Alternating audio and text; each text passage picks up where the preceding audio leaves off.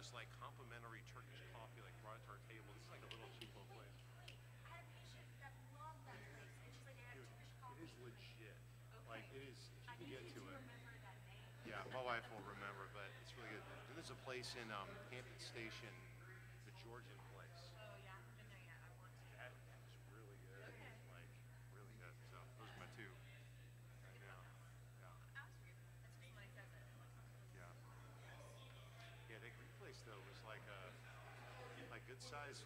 They brought out this like the naan they brought up was like warm, like fresh, like a pillow. It was like not bought from Publix, you know. Yes.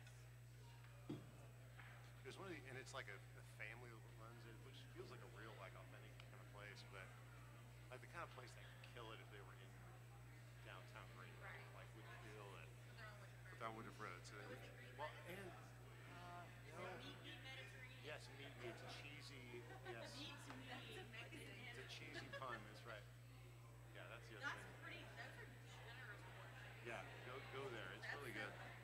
I probably never would have eaten there just because of the meat. I know it seems like a cheapo, like really, like is it a meat place? Well, no. But even the desserts are.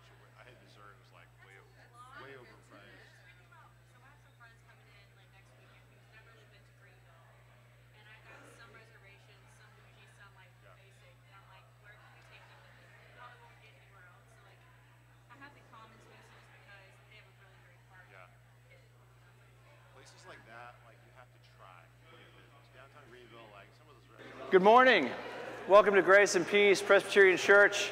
My name is Joe Dennessy. I'm associate pastor here. We're so glad that you have chosen to spend your Sunday morning with us here.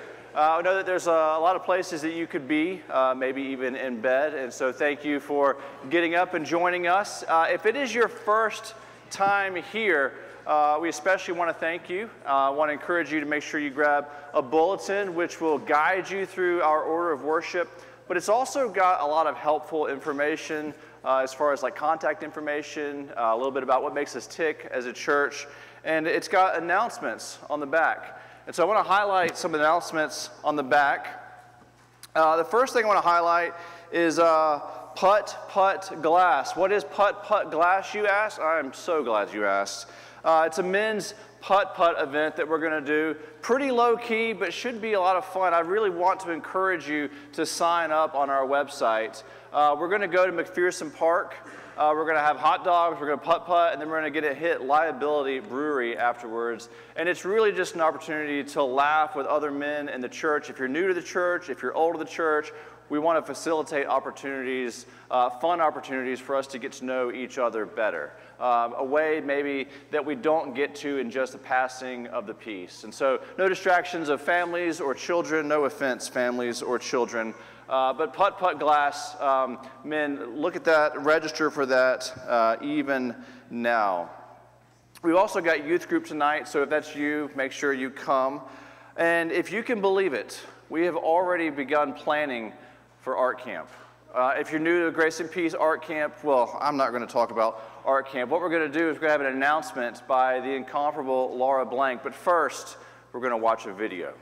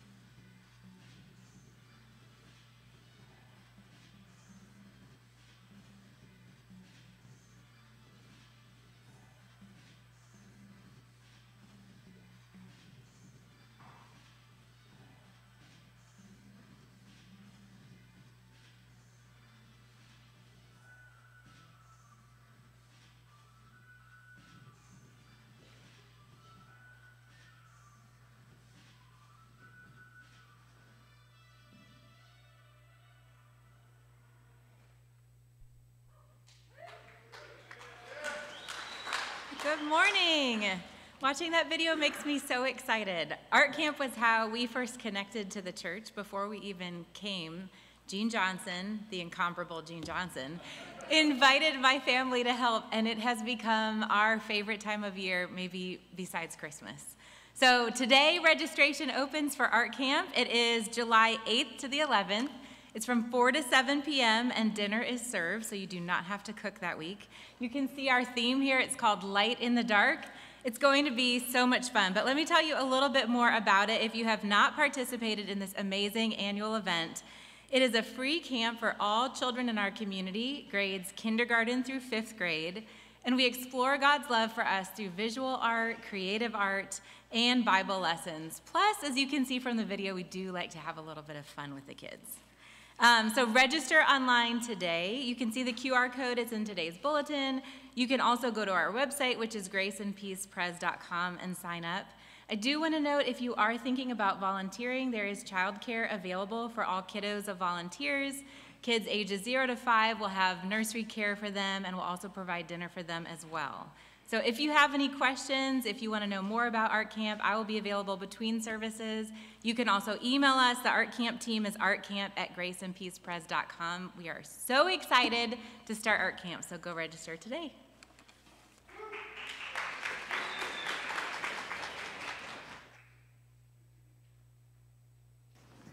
Thanks, Laura. Well, we have gathered this morning. We gather every Sunday for worship. And maybe it's your first time in church in a while. Maybe you're not sure what it is. What are we doing here? And I don't know what you bring into this room. I don't know what kind of week that you have had. I don't know if when you checked the news this morning and you saw tensions escalating in the Middle East, that brought you anxiety. I don't know if you have had tensions at home. Wherever you have been this week, whatever this week looks like, Jesus is calling us to himself. And that's what we're doing. He's calling us to himself that he might give us himself. Because what we need more than anything is to be met by Jesus. So let's stand as God calls us to worship from Isaiah 55 and Psalm 34. And anywhere you see bold in the bulletin is an invitation to respond out loud. Come, everyone who thirsts, come to the waters. And he who has no money, come, buy and eat. Come, buy wine and milk without money and without price. O taste and see that the Lord is good. Blessed is the man who takes refuge in him. Let us pray. Almighty God, we thank you that you call us into your presence. But we confess, even upon your invitation, we need your help to worship you. We need your help to see you. And so would you draw near to us now? Would you help us to catch a glimpse of who you are? Holy Spirit, would you dig out for us ears to hear? Would you give us eyes to see the risen Christ? And we pray this in his name, praying as he taught us to pray, saying, Our Father, who art in heaven, hallowed be thy name. Thy kingdom come, thy will be done, on earth as it is in heaven. Give us this day our daily bread, and forgive us our debts as we forgive our debtors. And lead us not into temptation, but deliver us from evil. For thine is the kingdom, and the power, and the glory forever. Amen. Let's sing together.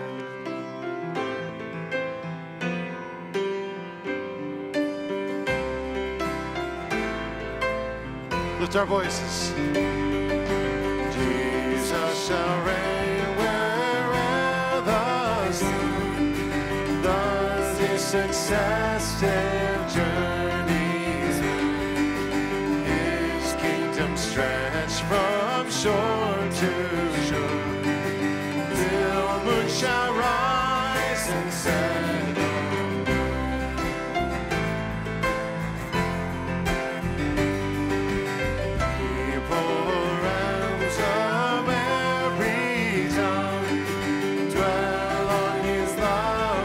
Sweet.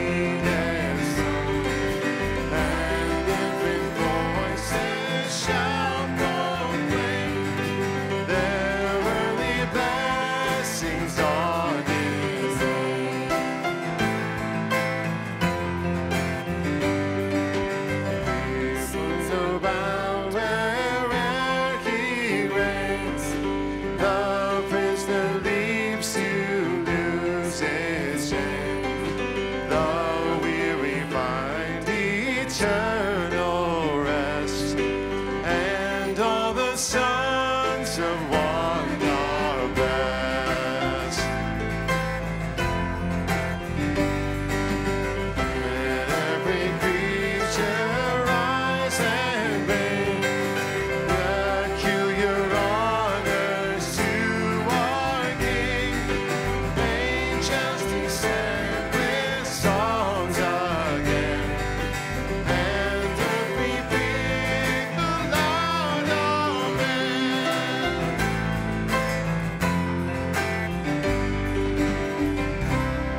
Be seated.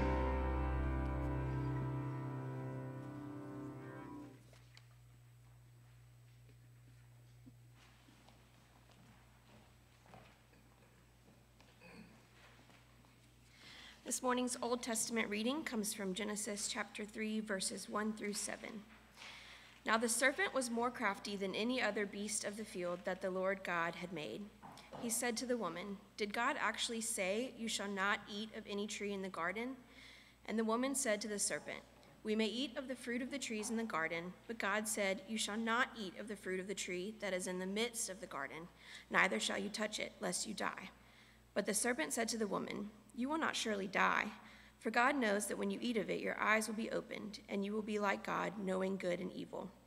So when the woman saw that the tree was good for food, and that it was a delight to the eyes, and that the tree was to be desired to make one wise, she took of its fruit and ate.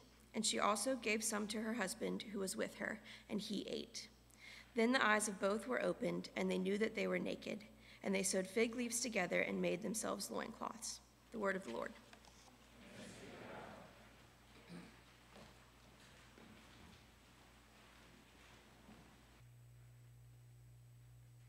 We have a privilege this morning in receiving new members to Grace and Peace's membership.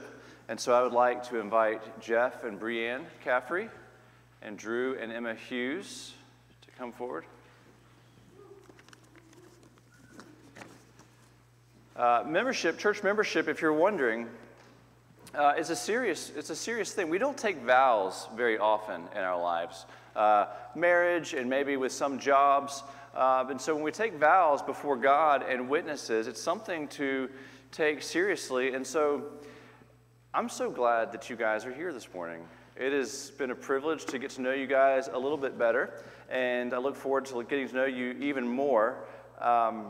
You each have gifts, and we're privileged and thankful that you have chosen to share your gifts and your time with this church, and we look forward to sharing our gifts with you. Once you take these vows, we need you and you need us, and we are thankful that God is going to meet us as we serve him together. And so I've got a few vows for you. All of you being here present to make a public profession of faith are to assent to the following declarations and promises by which you enter into a solemn covenant with God and his church. Do you acknowledge yourselves to be sinners in the sight of God, justly deserving his displeasure, and without hope save in his sovereign mercy? Do you? Do you believe in the Lord Jesus Christ as the Son of God and Savior of sinners? And do you receive and rest upon him alone for salvation, as he is offered in the gospel? Do you?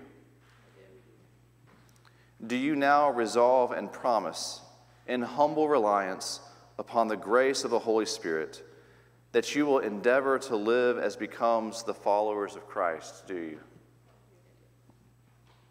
Do you promise to support the church in its worship and work to the best of your ability?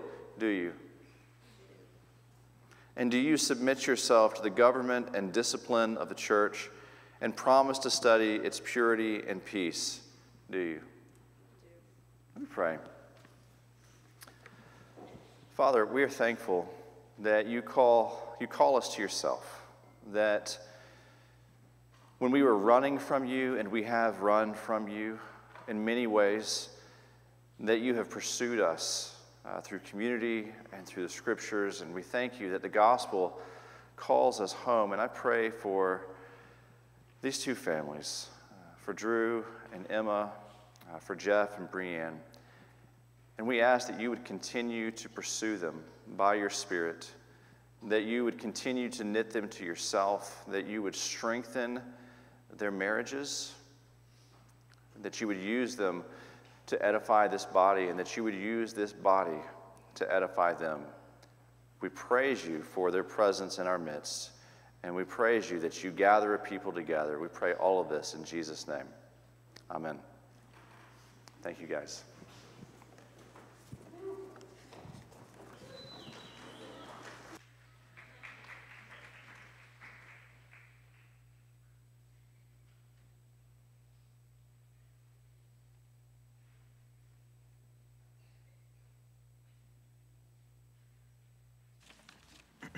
Good morning, grace and peace. We come now to a time in which we're going to confess our sins together. And maybe as you do this, you feel kind of like a one-trick pony. You know, maybe you feel like every week you come and you confess the same sins over and over again. I've certainly been there, and there's plenty of sins to confess. As we were reading this morning, I was thinking about Adam and, you know, the fact that you wonder, how did he confess? Like, what did that look like for him? You know, and surely when he confessed, every time a thorn came up from the ground, he was thinking of the curse, and he was thinking of the ways that his own sin had brought that about. And yet, hopefully, he was also considering the fact that the gospel was proclaimed to him, even in that moment. And that as he looks back on his own sin, and as he pulls the thorns out of the ground, he's thinking that ultimately his sin is going to be dealt with not by him, but by the Lord. And we know as we confess our sins that those thorns, though they prick us, were placed on the head of our Lord. And so, come with me together and let's confess. I will read the plain print, and we'll read the bold together. Lord, you are our Father, and we are but dust and filth. You are our Creator, and we are the work of your hands. You are our shepherd, and we are your flock. You are our Redeemer. We are the people that you have purchased. You are our God. We are your inheritance. Therefore, do not be angry with us to correct us in your fury. No longer remember our iniquity to punish it, but chastise us gently in your kindness.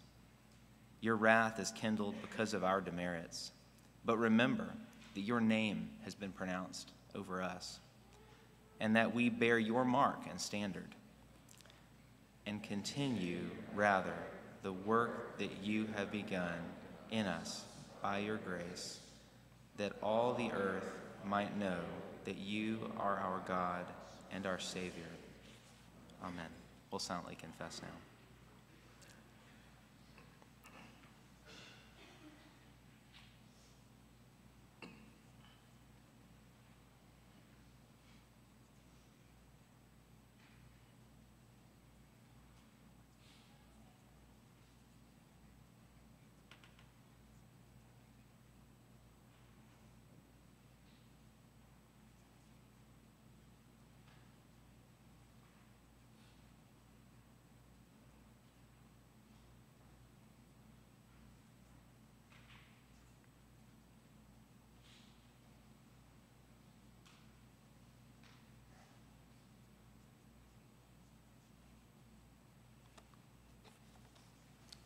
Amen.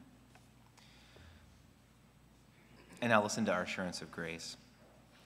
But when the goodness and loving kindness of God our Savior appeared, he saved us, not because of works done by us in righteousness, but according to his own mercy, by the washing and generation and renewal of the Holy Spirit, whom he poured out on us richly through Jesus Christ, our Savior, so that being justified by his grace, we might become heirs according to the hope of eternal life. So as we have received this assurance of grace, pass this assurance of grace and the peace of Christ to one another.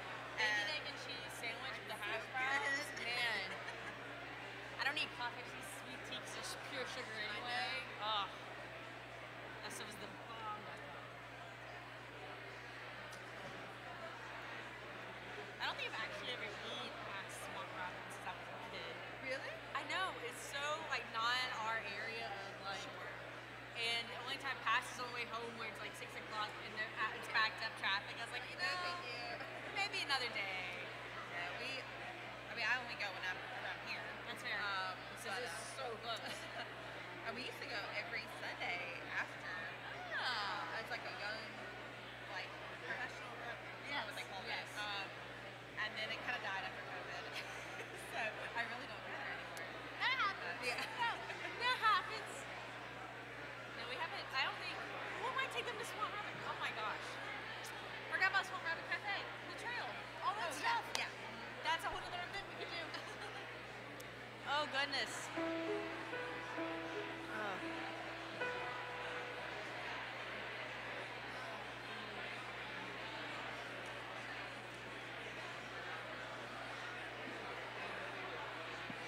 Well, let's continue in our time of worship this morning. We place our trust and our hope on the solid foundation of Jesus Christ. Let's sing this together.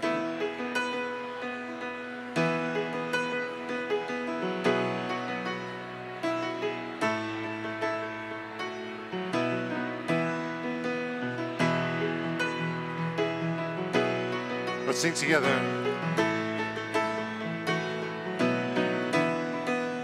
My hope is built on nothing less than Jesus' blood and righteousness. I dare not trust the sweetest frame, but wholly lean on Jesus' name. On Christ the solid rock I stand, all other ground is sinking sand, all other ground is sinking sand. When darkness seems to hide his face, I rest on his unchanging grace. In every high and stormy gale, my anchor holds it in the veil. On Christ the solid rock I stand, all other ground is sinking sand, all other ground is sinking sand. His oath is covenant, his blood, support me in the whelming flood. When all around my soul gives way, he then is all my hope and stay. On Christ the solid rock I stand, all other ground is sinking sand, all other ground is sinking sand. When he shall come with trumpet sound, oh, may I then in him be found, dressed in his righteousness alone, faultless to stand before the throne. On Christ the solid rock I stand, all other ground is sinking sand, all other ground is sinking sand. On Christ the solid rock I stand, all other ground is sinking sand, all other ground is sinking sand. Have a seat. At this time, I'm going to invite our 4- and 5-year-olds to come meet in this corner. We'll pray for them before they go down to their activities. If you're visiting us and you have a 4 or a 5-year-old, they are invited as well. We would just ask that you go downstairs and check them in at the check-in desk.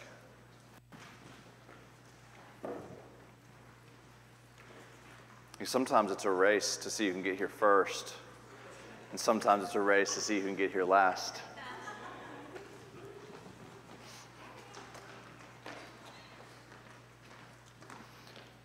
All right, let's pray. God, you are the giver of good gifts, and we acknowledge to you that these children are good gifts in their families and in this church family. And we thank you for the ways that you are pursuing them even now, and ask that you would be with them and their teachers as they learn about the Great Commission. And we pray that you would give them and their teachers patience and affection for one another, and that you would use this, along with so many other things, to bring them to this table soon. And we pray this in Christ's name. Amen. Have fun, guys.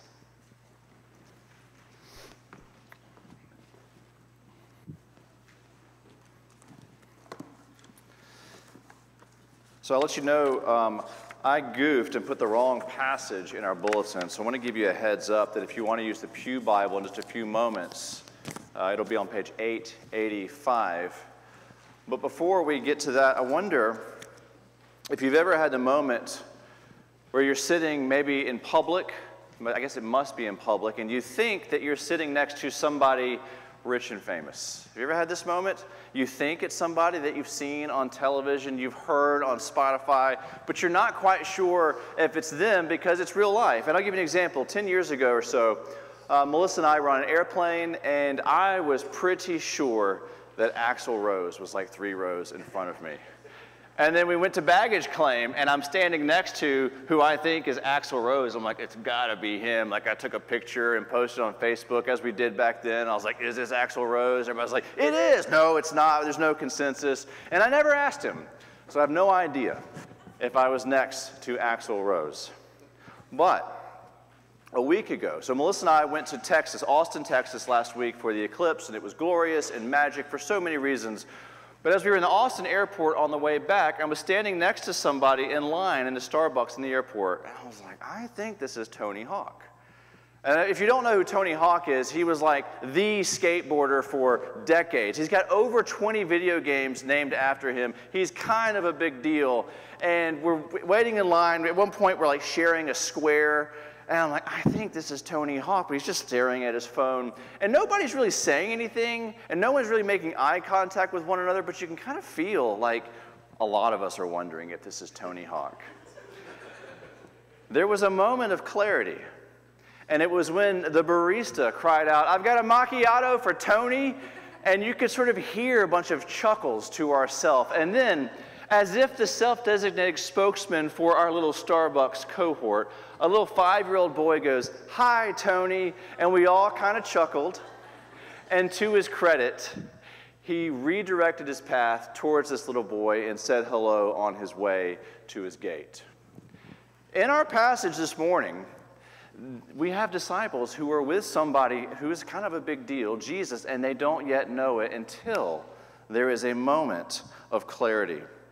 And what we're looking at in our passage is sort of a part 2 of what we started last week in Luke 24, where Jesus approaches these 2 disciples, and they're on the road to Emmaus. And they're dejected. And we know they're dejected because the text tells us they were sad. They have heard from at least a half dozen women who had gone to the tomb and found it empty, came back with a report, angels told us that Jesus has risen. They've also heard from Peter, who ran to the tomb and came back and said, yeah, it's empty. But they have not come to a place yet where they are convinced of the resurrection. In fact, they don't think it's happened at all. And why is this? Because whether it's 2,000 years ago or it's today, believing in resurrection is to enter into a supernatural realm. We know this is not a natural phenomenon. And they're sad. And they're sad because they believe that Jesus has been a failed Messiah. They'd put their hopes in him, and now they feel dejected. And perhaps you have felt this way about Jesus at some point. Have you ever felt dejected by Jesus?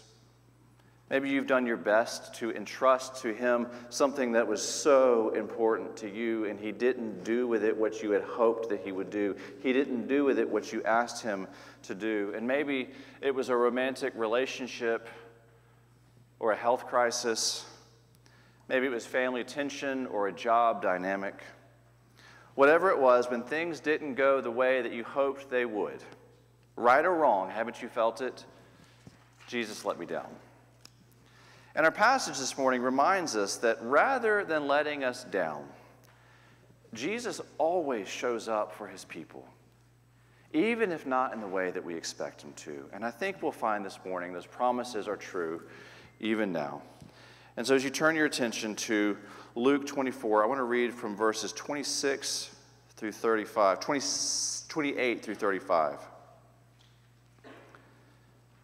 So Jesus and these 2 disciples drew near to the village to which they were going. And he acted as if he was going farther. But they urged him strongly, saying, "Stay with us, for it is toward evening, and the day is now far spent." So he went in to stay with them. And when he was at table with them, he took the bread, and blessed and broke it, and gave it to them. And their eyes were opened, and they recognized him, and he vanished from their sight. They said to each other, "Didn't our hearts burn within us while he talked to us on the road, while he opened to us the Scriptures?" And they rose that same hour and returned to Jerusalem. And they found the 11 and those who were with them gathered together, saying, "The Lord has risen indeed and has appeared to Simon." Then they told what had happened on the road and how he was known to them in the breaking of bread. Let's pray. Gracious God, we ask that you would meet us as you have met us before, as you have met all of your children. And would you help us to be encouraged and convicted in all the right ways? Would you make Jesus more believable and precious in our sight? We pray this in his name. Amen. So, even though I think if you've been following Jesus for a while, we know what it is to feel let down by him, I'm going to assume if you're a follower of Jesus that you actually know he doesn't let down his people. And I'll assume this because Christians know that Jesus is both good and perfect, that Jesus never makes mistakes, that he never breaks promises. And yet we've all experienced seasons where we've pleaded with him for something, and he didn't see fit to give us what we wanted. And so while he may not actually let anyone down, we know what it is to feel as though we have been let down. Again, he's always right. But when the realization sets in that he may not do for us what we hoped he would do, haven't you felt it? Distance between you and God that you feel that maybe you hadn't felt before, or maybe you hadn't felt in a long time. And when emotionally you circle back to this idea that he is perfect and does nothing wrong, then a lot of us have come to the conclusion, well, maybe the problem is with us. He is perfect, I am not. I am the reason that something has not gone right. And you're struck, I'm the problem. We've talked a lot in this Gospel of Luke about how even Jesus' closest disciples so often missed who he was, even if they used the right vocabulary. In fact, their understanding of who Jesus is and everything they hoped he would be died with him on the cross. A failed Messiah. And at this point, these 2 disciples don't yet know that there's another Jesus out there, the real Jesus, walking and talking out there, actually right next to them. You know, and we may not miss Jesus to the same degree that these disciples did. We may not think that his sole purpose for coming was to make Israel great again. We may not enter into that world. But we do so often think that he has come to do something other than he has come to do. And we make the same kind of mistakes as these disciples because we have the same nature that these disciples have. We simply want Jesus to want what we want. And we want him to act where we wish we had the power to act. We want him to give us a child, or we want him to give us financial security, or we want him to give us a meaningful, intimate relationship, whatever it is. You know, I think we Reformed types love to poo-poo the health, wealth, prosperity gospel, the likes of Joel Osteen and Kenneth Copeland. But so often, on some level, we're guilty of the same thing, aren't we? We think, if I follow Jesus enough, hard enough, if I give him enough of my commitment, then he's obligated, isn't he, to give me some of the life that I want for myself. And one of the worst places to be, spiritually speaking, is to think that Jesus would treat you better, would be kinder to you if you simply had greater faith. But the good news of the gospel is that Jesus draws near to his disciples precisely where we are weakest and precisely where we are most sinful. The good news of the gospel is that Jesus is more committed to his people than his people are committed to him. And Jesus shows that commitment to these disciples by drawing near to them, even when they don't know it's him or what to think of Jesus at all. One commentator I read says, Jesus was there in their despair and heard it all, though they did not realize it. And this is precisely what we need from Jesus, isn't it? For him to draw near to us where we need him the most. And this passage says that he does that sometimes, even when we are oblivious to it. We need someone to draw near to us, not where we are strong, but where we are weak. One who will show us again and again that what we need more than anything else, more than our vision for the happy life, is a crucified and risen Messiah for us. And we need this every day. I mean, Jesus says it this way in John 15, apart from me, you can do nothing. Do you believe him? So here's a point. While we are more like these disciples than we realize, Jesus continues to promise to move toward us, just like he did them. In other words, you don't need to be stronger for Jesus. You need Jesus to draw near to you in your weakness. And I'll say that again. You don't need to be stronger for Jesus. You need him to draw near to you where you are weak. And the math of Scripture says that as Jesus continues to move towards us, what we find isn't so much that we become stronger, but that he becomes our strength. Because he gives us himself. And when he gives us himself, he makes us more like himself. Last week we saw that Jesus drew near the disciples while somehow closing their eyes from recognizing who he is. They're speaking with him, they're interacting with him, but they don't know who he is. And we're not told why Jesus prevents them from recognizing him, but my hunch is that he wants to show them, and by extension us, that he opens the eyes of his believers in the same way. The same way today that he did then. Well, how did he interact with them last week? What did we see? He showed them over and over again from the Old Testament how they missed entirely who the Messiah was supposed to be. They had their own preconceived ideas, as so many did, of what the Messiah was and what he had come to do. And Jesus says, no. Let's look at the Scriptures and see who the Messiah is. The Old Testament says over and over again, he's the crucified and risen one. And it turns out that Genesis is all about Jesus. And Exodus is all about Jesus. And surely not Leviticus. Yes, Leviticus, all about Jesus. All of the Old Testament and all of the New Testament points powerfully to the crucified and risen one. And he shows them it was necessary for the Son of Man to suffer.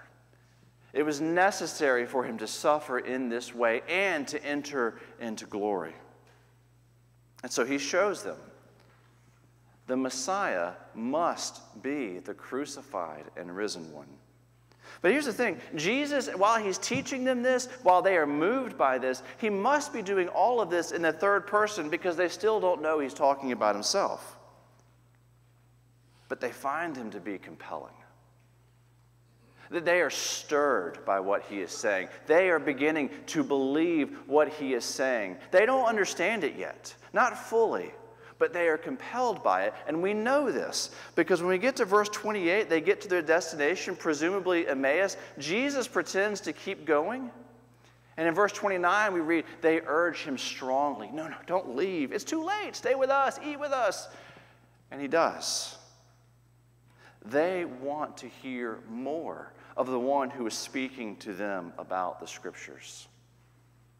And I think what we see here, and this is important, there is a difference between fully understanding and truly believing. There's a difference between fully understanding and truly believing. And so often we conflate the two as if we can't wrap our heads around all of the aspects of the faith, and maybe we don't have saving faith. And yet we continue to see in this passage that they did not fully understand. But by the time we get to the end, it's hard to say that they didn't truly believe. So Jesus acts like he's going to keep going, even though he has no intention of leaving them. And no, I don't think he is deceiving them. He is choosing in this way to begin to reveal to them their longing for him. He's choosing in this way to begin to reveal to them their faith in what he is saying, the promises of Scripture, even if they don't fully understand it. And so he accepts their invitation. He goes in to stay with them. But turns out, even though they invited him, he quickly becomes the host. How do we know? Because they sit down to eat, and Jesus doesn't wait for them to feed him. He takes the bread, and he blesses it, and he breaks it, and he gives it to them, rather than the other way around. And we read, their eyes were opened, and they recognized him. Can you imagine? Now, every commentator realizes that something really special happens here. And I read more than once that some people say that when Jesus broke the bread, that when Jesus breaks bread, he breaks it so perfectly, it looks as if a knife has cut it right down the middle. And so they saw this perfectly cut bread and realized that the risen Christ was right in front of them. I don't find this theory to be particularly compelling. I read it more than once. I think a much better and clearer understanding of this passage will lead us to see that the Son of God reveals himself to his people when he breaks bread with us. Last Sunday night, Melissa and I went to a nice dinner in Austin. We're downtown. Paramount has a concert, and we're eating at the restaurant right next to it. And we realized that the Paramount has a concert because the line going in wraps around the building, so we kind of have to navigate our way through this crowd. And we go into this nice restaurant, and we sit in a pretty small room. There's only 4 tables. We realized pretty quickly there's a certain energy at one of the tables. And I don't know what it is, but that's somebody right there. And so I asked our waiter about it, and he goes, "Oh, that's Steve Hackett." And I was like, I don't know who that is. And he says, he was a guitarist for the band Genesis, and arguably their greatest era. And I was like, oh, that makes sense. That's what all the Genesis shirts at these other 2 tables are. And so you've got 4 tables. You've got Steve Hackett and his band. You've got me and Melissa, who are just learning about who he is, and you've got 2 obsessed tables with them. Now, we know they're obsessed because they spoke loudly about Genesis and Steve Hackett, my favorite guitar solo. I think this is their best record. And it was comical to us because we couldn't help but think that they hoped that Steve Hackett would be like, "What was that?" And like get up and walk over. "Did you say Genesis? I used to be in that band. Let's talk." I think that's what they thought was going to happen. It didn't happen, right? What we find at this meal, Jesus does not expect us to jump through the right hoops, to ask the right questions, to act in the right way, to plead with enough earnestness. Jesus instead draws near to his people in ways that we don't even know how to ask for. We see something of this 1-2 punch of word and sacrament in Scripture. That Jesus promises to draw near to his people when his word is opened and his bread is broken. Their hearts burned in the hearing of Jesus in the Scriptures, but they knew him in the breaking of bread. Word and sacrament belong together in the Christian church. And this is where Christians, we need to remember that we're not naturalists. That there is more to this world than we can see and fully make sense of sometimes. There is more than we can see than just atoms and molecules, and we know it. Deep in our bones, we know it. And we know it when we experience love, when we see beauty, or hear beauty in music, listen to it in poetry, see it in a painting, when we feel that something has intrinsic meaning, whether it be something beautiful or catastrophic, we know things matter, and there is more to this world than we can see or make sense of. We know this. And Jesus is telling us there is more to this meal than meets the eye. And we're meant to believe this, even though I'm not sure we're meant to fully understand it, even though I'm not sure we're fully meant to wrap our minds around it. But here are a few points to help us understand. The first time that we see Jesus ever taking bread and blessing it and breaking it and giving it, do you remember when that was? It was in the feeding of the 5,000. As if to show us, when Jesus does this, there is more than meets the eye at work, and we use words like miracle to describe it. And those who partook on that day, we read, are satisfied. Well, the second time Jesus takes bread and blesses it and breaks it and gives it, it's at the institution of the Lord's Supper, at the Last Supper. And he teaches his disciples, remember me. Well, here's the third time. It's the first post-resurrection occurrence where Jesus takes bread and blesses it, and he breaks it, and he gives it. And the eyes of the disciples are opened. What does it mean? They see it, don't they? For the first time, they see it. That when Jesus' body was broken on the cross, his mission wasn't failing, it was succeeding. That what Jesus came to do wasn't ending, it was beginning on the cross when he was broken. That they see that when he was broken, he wasn't just broken to be broken, he was broken for them and their sin.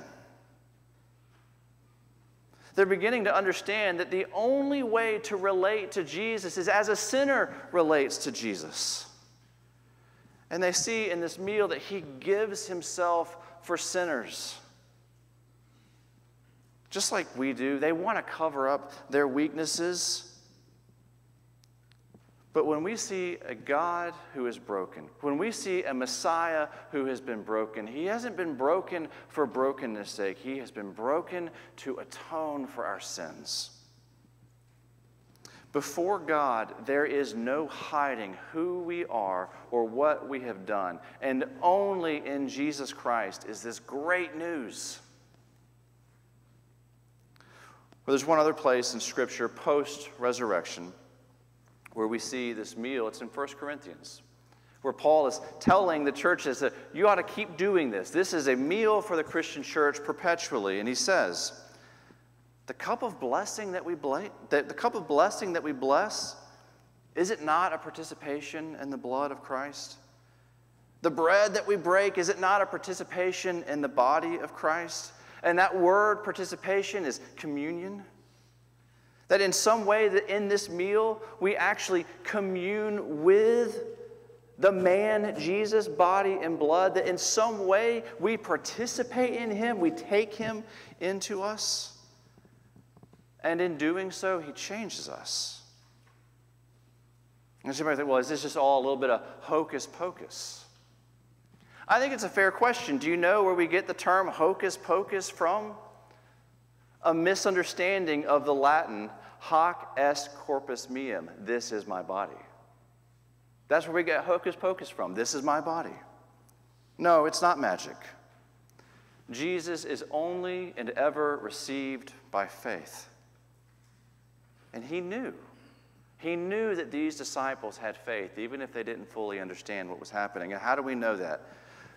Because when he vanishes, when this flesh and blood Jesus vanishes, that's wild, they say, didn't our hearts burn within us while he talked to us on the road, while he opened to us the Scriptures? Wasn't something happening in us? Wasn't he working and stirring within our hearts? Weren't we moved by the Scriptures?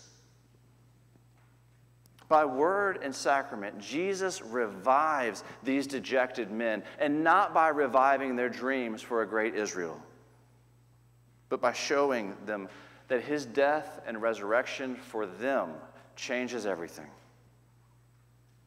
Here's what the scriptures teach, and I think especially here, the real Jesus draws near to us when his word is opened and when bread is broken. Here's the thing. In our naturalistic culture, and I think every culture is, we sometimes want Jesus to work in other ways.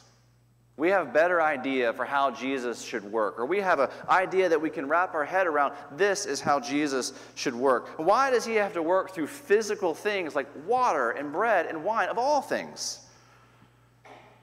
Well, part of the answer is because it's always been that way.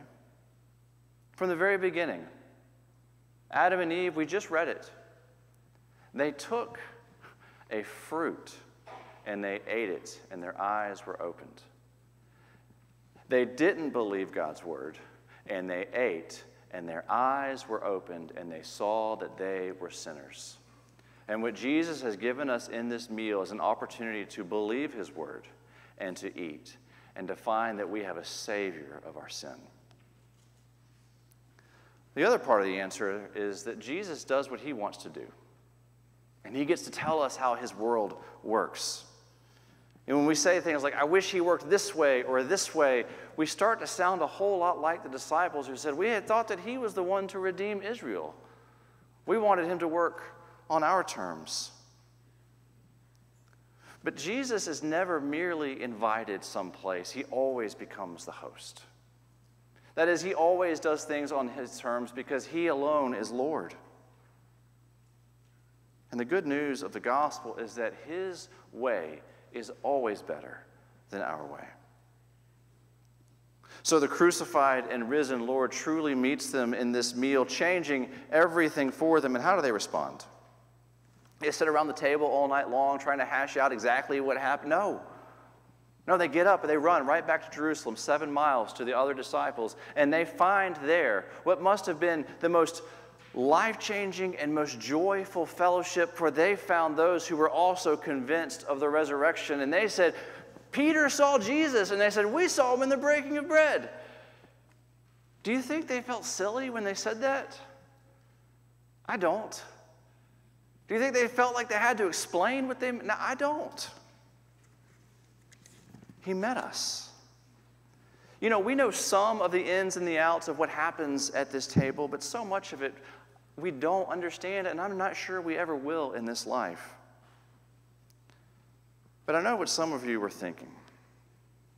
You know, I come to this table for weeks, and sometimes I don't feel anything. I'm not so sure he's doing anything in this meal. And to that I would just say, how do you know? How do you know? We know that he can walk and talk with people and them not know it. He can draw so close, and for seasons we not be aware of it. But still, what I would commend to you is to be anywhere that Jesus promises to give himself to you. Sometimes he draws near and we don't feel it. And here's what we know.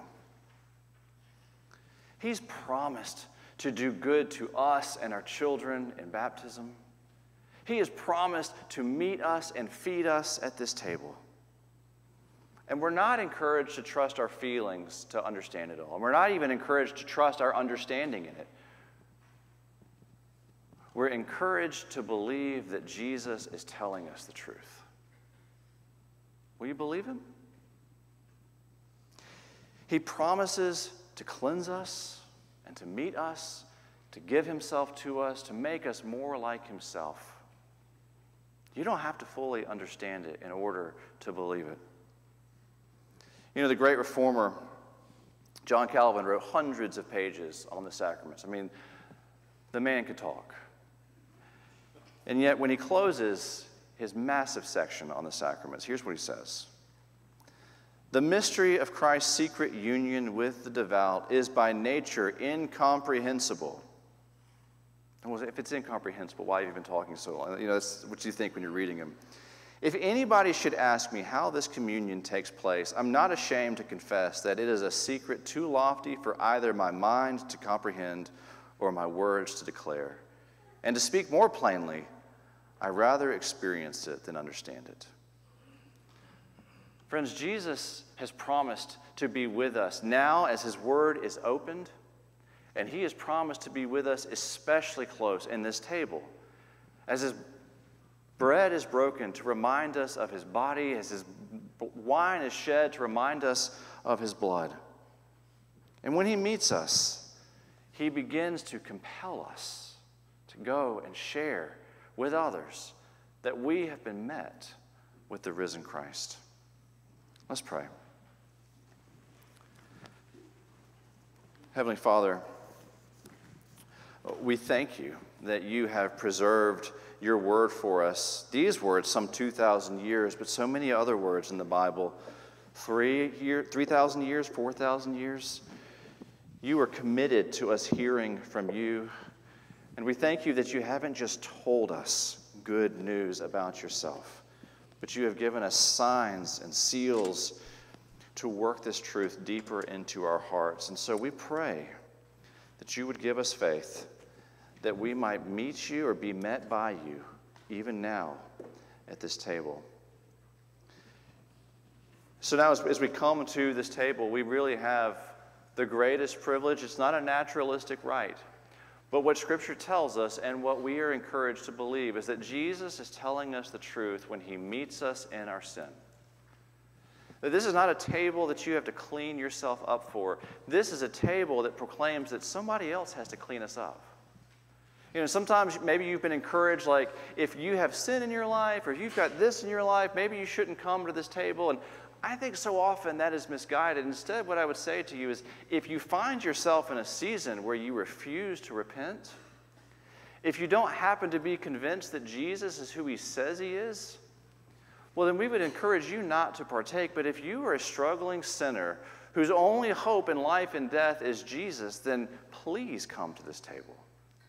This isn't a meal of grace and peace. It's not even a PCA meal. This is a meal for baptized followers of Jesus. And if that's you, please come, knowing that Jesus intends to meet with you. Before we come, we give thanks. And so I say to you, lift up your hearts. Let us give thanks to our Lord God. It is very good, right, and our duty that we should at all times and in all places give thanks to you, O Lord, Holy Father, Almighty, everlasting God. Therefore, with angels and archangels and with all the company of heaven, we praise and magnify your glorious name, evermore praising you and saying, Holy, holy, holy, Lord God of hosts, heaven and earth are full of your glory. Glory be to you, O Lord Most High. Amen. On the night that he was betrayed, our Lord took bread, and after he blessed it, he broke it, and he gave it to his disciples, and he said, This is my body, which is given for you. Do this in remembrance of me. In the same manner, after supper, he took the cup, and after he had given thanks, he said, This cup is the new covenant in my blood, which is shed for the remission of sins. Drink from it, all of you. At this time, I'm going to invite those who are helping to serve the supper to come forward. And the way that we're going to celebrate this meal together, if it's your first time, is we're going to invite those of you from the back to come forward first. And you'll find two stations with a common loaf and a common cup. And the cup is wine, but we also have individual cups where the wine is red and the juice is clear. And we also have gluten-free options on either side. Well, these are the gifts of God for the people of God. Take them and feed on Christ in your hearts by faith with thanksgiving.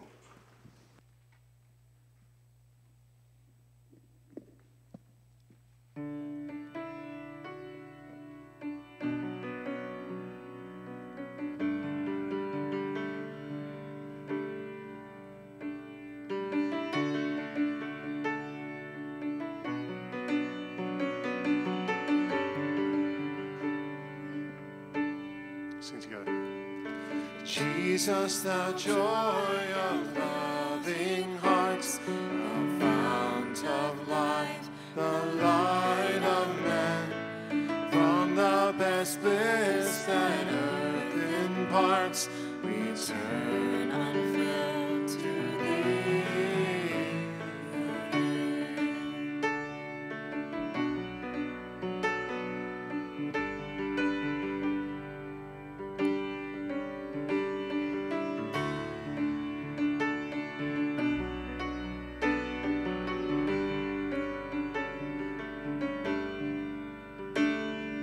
Jesus, thou joy of loving hearts, thou fount of life, the light of men. From the best bliss that earth imparts, we turn unfilled to thee.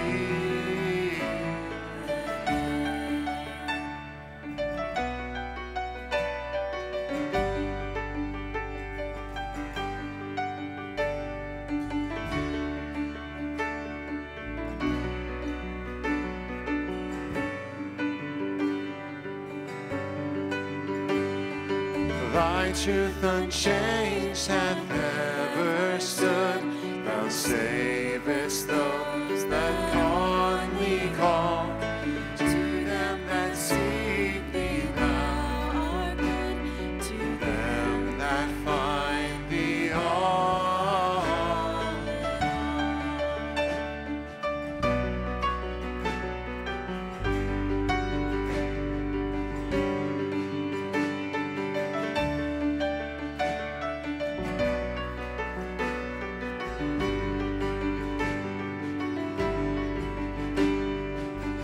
Taste of thee, O living bread, and long to feast upon thee still. We drink of thee, the fountainhead, and thirst our souls from thee to fill.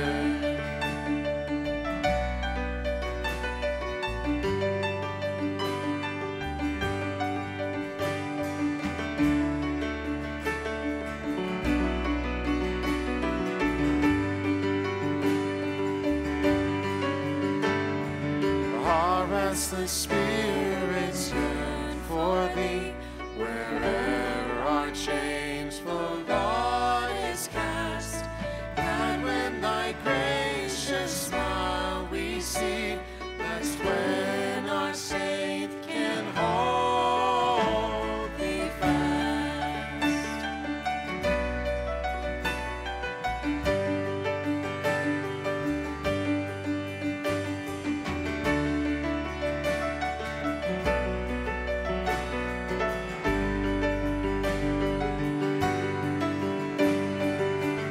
Jesus, ever with us stay, make all our moments calm and bright.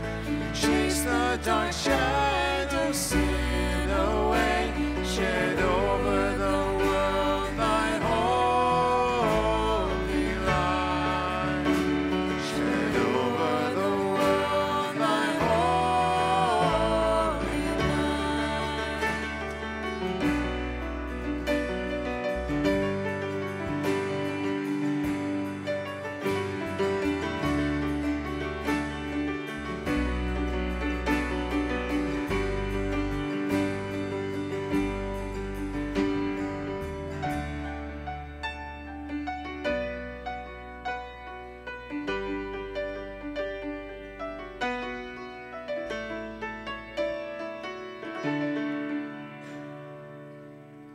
Let's all stand together and respond as we often do by looking forward to that day when he will make all things right and new. Let's sing this out together.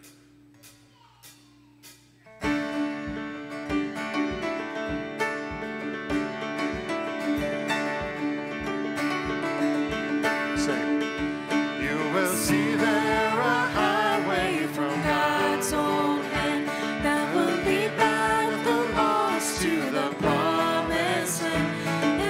Of the Savior will call us friends, saying join in the song of the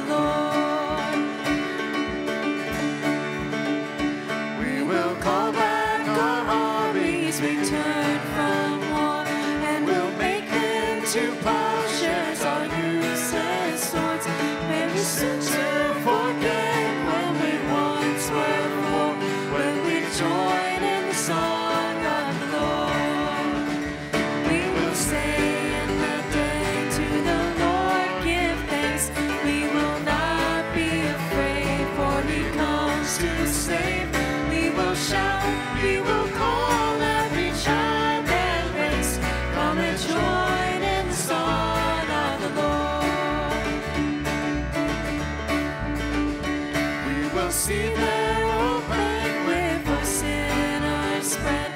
We'll sit with the Lord at the table's head. And the shepherd himself is our wine and bread.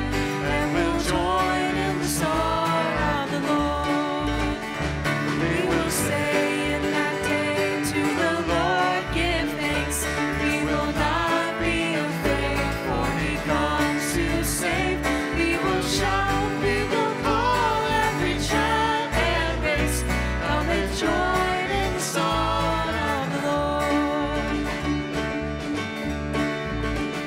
When the remnant return to the promised land, when the highway of God brings us home to him, we'll be welcomed in love by our Savior friend, and we'll join in the song of the Lord. We will say in that day to the Lord, give thanks. We will not be afraid, for he comes to save. We will shout, we will call every tribe and race. Come and join in the song of the Lord. We will say in that day to the Lord, give thanks. We will not be afraid, for he comes to save. We will shout, we will call every child and race. Come and join in the song of the Lord. Come and join in the song of the Lord. Come and join in the song of the Lord.